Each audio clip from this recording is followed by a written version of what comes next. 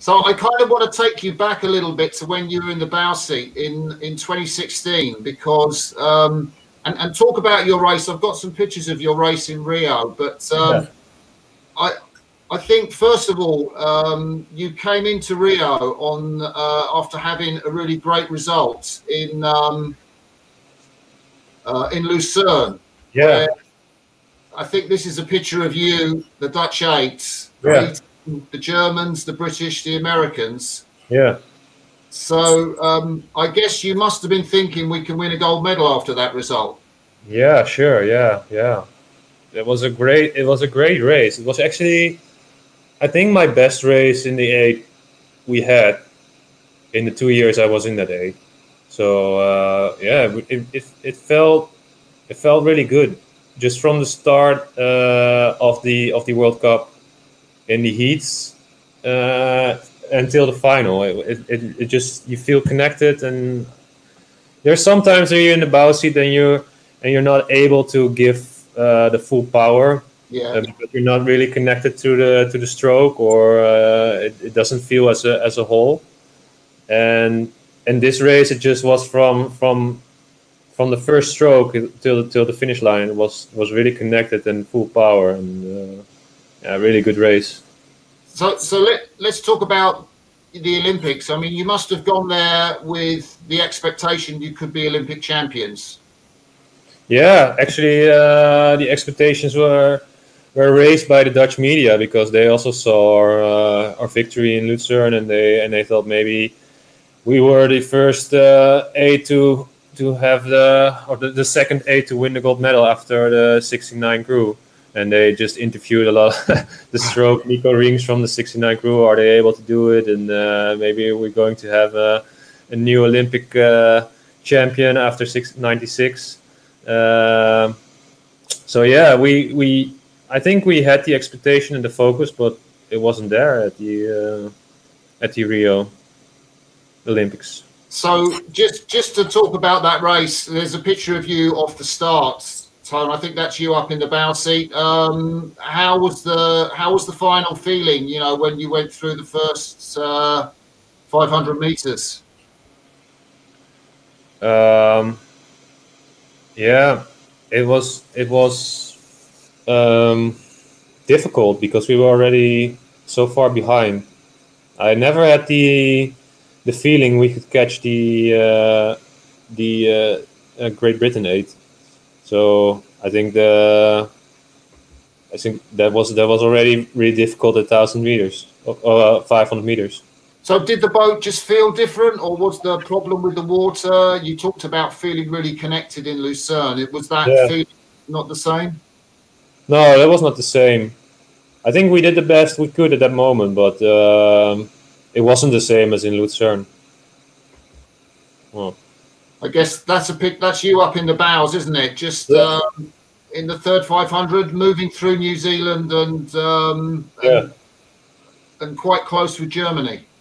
Yeah, so I didn't look anymore after the 500 meter mark, and suddenly the cox Peter Wiersum, he said we were in second position. We're like, oh shit, we could still get the silver medal, and then yeah, after 1,000 meters, it was just separated. The first three and the last three were really far from each other, so we weren't really.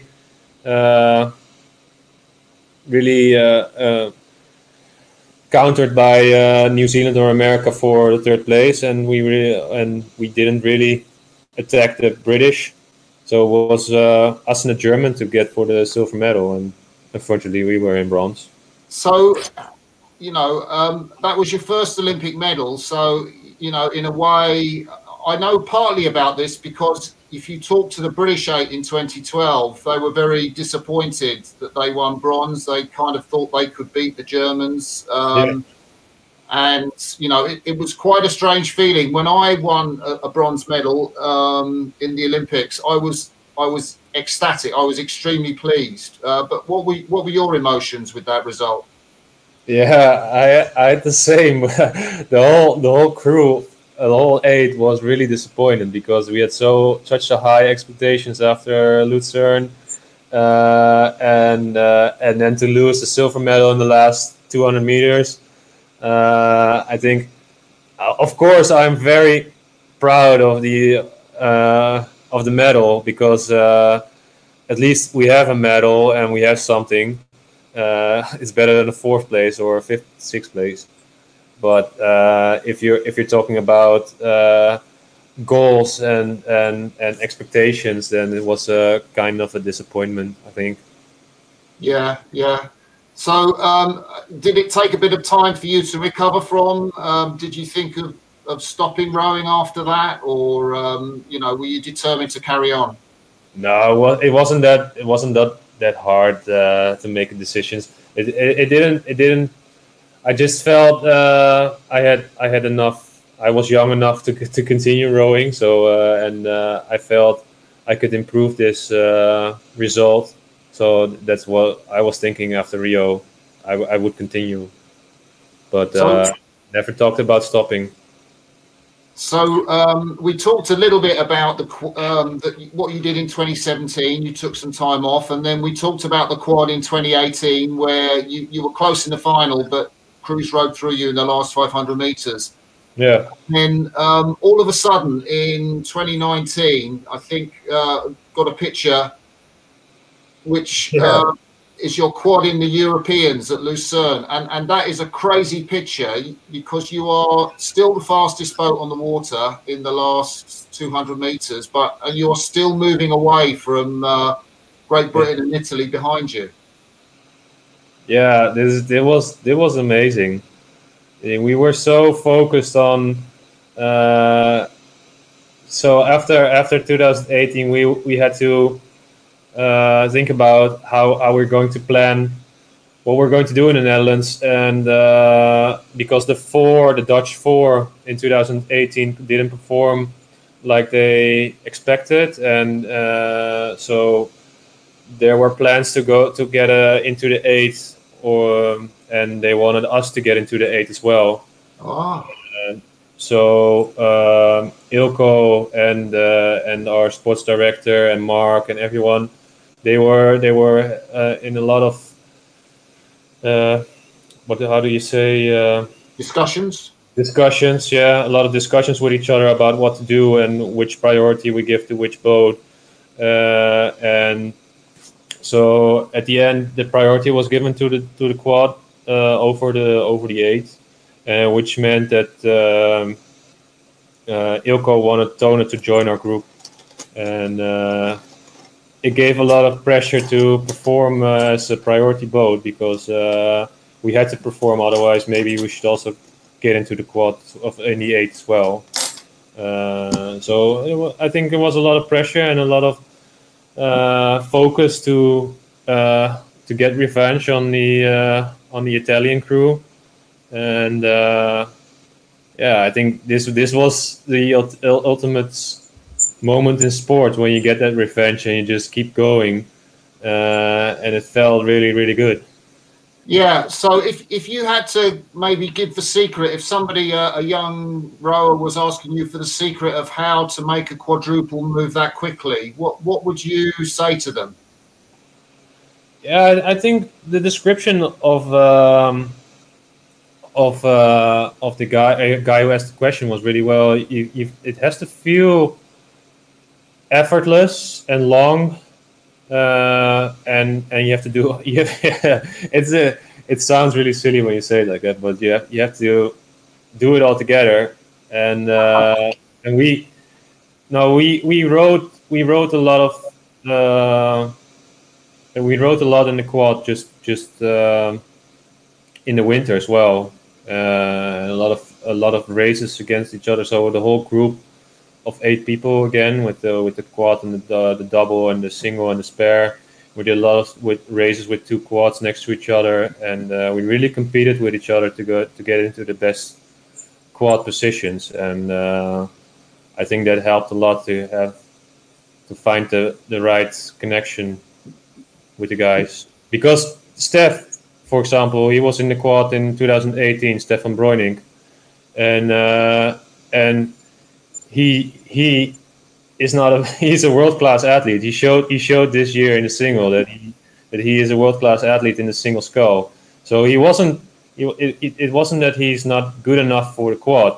It's just we had a better combination with Tonen maybe, and he showed that he has a lot of improvement and a lot of skill in the single quad in the single scull. Yeah. Yeah. So I know we talked a bit about your result in Rotterdam, which was a very windy regatta, and it wasn't maybe reflective of what your pace was. But then you came to the World Championships. You had a fantastic semi-final, so you must have felt that you were good. And I'm going to take you to you're sitting on the start of your World Championship final. There you are, up on the left of the picture in the bows. How nervous are you feeling at this point? Are you expecting another great performance? What are your nerves like? Yeah, I think a good question. I think you're always nervous when you're at the start. Just the silence before the light turns green, and you don't know what to expect. But I think we felt really great during the whole tournament. In trainings, we had fast times and at shorter pieces, and we performed well in the heats, performed well in the semis. So we felt quite confident in the final, but still you have to do it. I don't think it's really nervousness, but more the nerves you need to get into the right focus.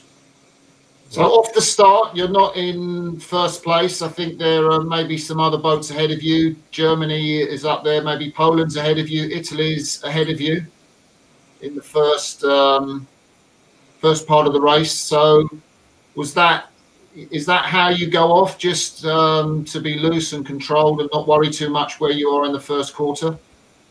Yeah, I don't know if that's really our thing, so to say, to get behind in the first 500 meters, but because we showed, I think in the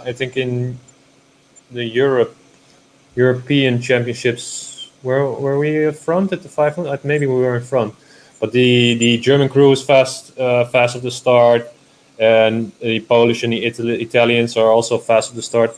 So maybe we weren't as fast as we were in the semi or in Europeans, but we felt really good in a good rhythm, and I wasn't nervous at that point. I just thought maybe we look at how it's at 1,000 meters, and then we can see if we're doing well or not. So in your boat, Kern, who makes the calls? Who decides? Who says things during the race? Abe. Can you hear him? Yeah. And what kind of calls would Abe make in this race? Just what we thought. It's a good shot of him. Yeah. No, we. This is our joke in the crew, because Dirk Simon always likes to have a really relaxed face, and Abe is the only one in the crew who mostly is doing like, or like he is now with his mouth open. So we really joke about him. He jokes about himself as well, so it's funny. So what calls does Abe make during the race? Is it a technical focus, or is it to move the boat on, to maybe increase the pressure or something like that, the rating? What kind of calls do you have? Yeah, we don't have that much technical calls. I think we have some arrangements with each other if someone feels something differently, and then there is a standard call for that. So I don't know, if you feel it's getting more heavy in the front load stroke, then so we should stick more together, and then we have a call for it. I don't know exactly what the calls are actually, But Yeah. yeah, mostly he gives the call for the race plan we make with each other in front of the race. Yeah. So you're coming into. I mean, that's an amazing margin. Just moving clear of Italy, and at the finish, I mean, it's a sensational result because the field is very spread out. But again, you know, was that as good a row as at Lucerne? Yeah, I think it was. I think in Europeans it was because it was the first time we were really more focused on just continue, and we did the same here. But I think nothing is for free. So the Polish crews and the Italian crews were still coming, and we just it's over until you're across the finish line. Yeah, and then crossing the finish line, I think there's a shot you can really just see it. Your arm goes straight in the air. Yeah. In celebration. Yeah. That's true. I don't know what to say about it. Actually, it's just really happy. It never happened before. Yeah. And you can celebrate this amazing Dutch tradition of people swimming out to the boats, which is unusual if you're not from Holland. Yeah, I can imagine. Yeah, in like the Dutch, there's a rowing competition in the Netherlands. It's like the boat race in Great Britain.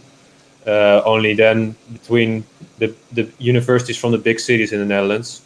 It's called the varsity, and you row in the Cox 4. The heats in 2K, and the final is 3Ks with a slight turn in it. And so you have all these great athletes. You have to be a student to compete.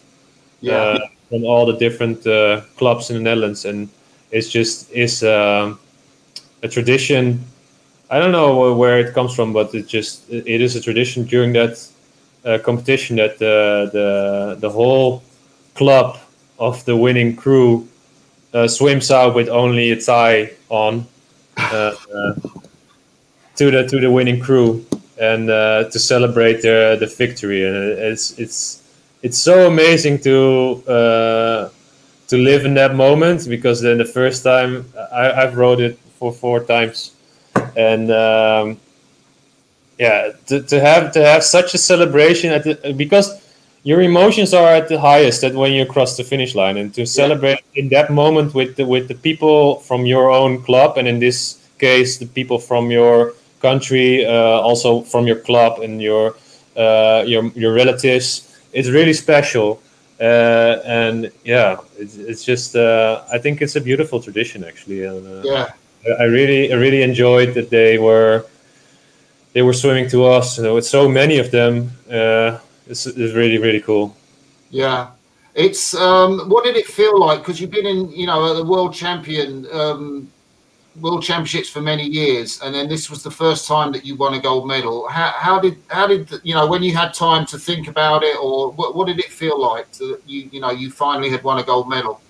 Yeah, it was so strange, because you're thinking about just what you said. It was like with such a margin that you're thinking about what did I do wrong in the last year? So what did we do differently? It just when it clicks that way, and it's such a great team to be in, and such a team effort, that it felt so fluidly and so loose and so easy, that it feels so great to finally achieve the goal that you're always working for, also in the past years. And it feels so strange to finally achieve that, but it also feels really satisfying, really good. Yeah. So from the outside, it almost looks as though your crew has taken the sort of the quadruple sculling to another level. I'm thinking of when the Kiwi pair, the New Zealand pair, did that amazing time of 6:08, but how much they dominated the field by. I think the times that you did in Lucerne and at the Worlds were at the top of the percentage times, the prognostic times for, across all the crews. Do you feel like you're doing something special in the sport? I did. At the moment, like in the moment when we were rowing, it didn't feel like it. But when you're back home, or I think for me the moment was on the Saturday night and the Sunday night and the Sunday when I watched the other races at Leens, that I had a lot of people coming towards me and just congratulating me with the result and showing a lot of respect, and it was really weird to notice, like, whoa, they know who I am, and they know just when you're one of the rowers, just from when you didn't perform that what we did, then you're just one of the crews who was out there, and they don't know you in person. Maybe they know you in person because they were in the quad beside you, or but it felt what people coming towards me, it felt really special, just to say, whoa, maybe we've done something special, and maybe it was more than we think. Yeah. And I'm just thinking about we'll draw things to a close shortly, Dirk, but just in terms of the way that you're training from now going forward, do you think you'll have any summer racing at all? This is the season where you would be doing shorter, more intensive pieces. Do you think has that opportunity gone, or will you do some races in singles or doubles at the 2K intensity? Well, we hope that the Europeans will continue, and we will show at the Europeans if it's still on, and we're just training to get there, to be there at our best. So we just started the season like we start every season just with more endurance and more weights, and then the shorter pieces will come, I think, in about a month, because it's half October, or maybe in August or September. But they will come. You're not as prepared as you were last year, but because you have a shorter period to prepare for. But you don't lose anything in everything in 2 months that we did. Yeah. And how confident are you that the Tokyo Olympics will happen in 2021? I'm not confident, but I'm just hoping for the best. I think there's if you see that a lot of sport competitions are continuing now in football, in other sports disciplines, that I have good hopes that it will continue next year. But yeah, it's just it doesn't help to think about it if it will continue or not. Yeah. If you're being insecure about it or in doubt about it, then I don't think you can fully focus on what you're doing at the moment. So I enjoy training at the moment with the guys. I enjoy the life I have now at the moment, and I hope it will continue. It will be such a shame if it will be cancelled, or I can't think about that, and we'll see what happens. That's the only thing we can do. Yeah, well, I would love to see a Dutch quadruple scull going as fast as it did last year, and seeing if any of the world can catch it, or can keep up. That would be a wonderful thing to see in the Olympics. I think I remember watching an Italian quad in 1988 in the Seoul Olympics. I think they were a long way out in front, a different speed. It does happen every so often in rowing, but it's great to have had the chance to talk with you and understand a little bit about your psychology, and maybe people can work out why a journalist called you an enigma. Yeah. Listening to you. And what do you think? Yeah, I can see you have. I think you've warmed up more through the interview, but you have some nice expressions. You have a lovely smile on your face, so it's not so difficult, really. I think it's just your preference is introversion, so yeah, it's natural. Yeah. I think you're a socially skilled introvert. Very good. So, Dirk, I will leave you for this afternoon, and we'll end the live broadcast there, and I'll say thank you very much. Yeah, thanks for having me.